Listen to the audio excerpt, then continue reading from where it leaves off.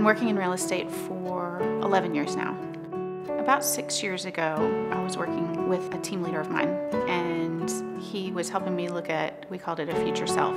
He noticed that everything that I answered, I used the words us, we, and together. From that moment on, I set a goal to start a team. I was just drawn to working with the smartest people in the industry. We have fun, we kind of keep each other positive. I love the problem-solving aspect of our team and of this job, and the fact that we're willing to go above and beyond for our clients.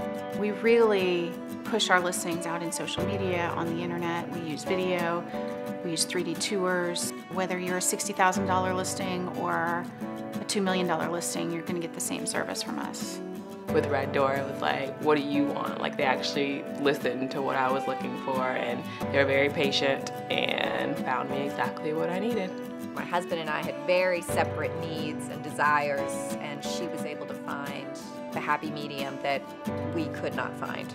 They're constantly sending us reminders. If we want to look in a particular area, then we basically set up, what are the 5 things that you want? And she just kind of does multiple drip campaigns. And my wife really liked this because busy with kids, you don't have to call every day what's going on or go look at something. It's being pushed to you. One of the things I love about Atlanta is there really is a place for everybody. Atlanta's a young city. It has a lot of energy, great culture. You can be out in the community and getting to know your neighbors and playing with your family.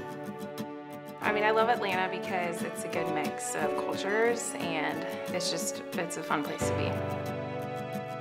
You get to be really close with people, and they become a part of our family from that point on. So we love to celebrate with them and spend time outside of real estate with them.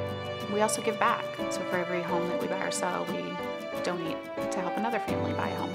I cannot even think on one hand over 6 years of working together that she's not moved her schedule for us. There was a high level of trust that she would really hang in there with us. And finally, we landed on the house of our dreams. It's hard to imagine not going to the office and thinking about marketing and learning about technology and teaching others how to have an awesome real estate life.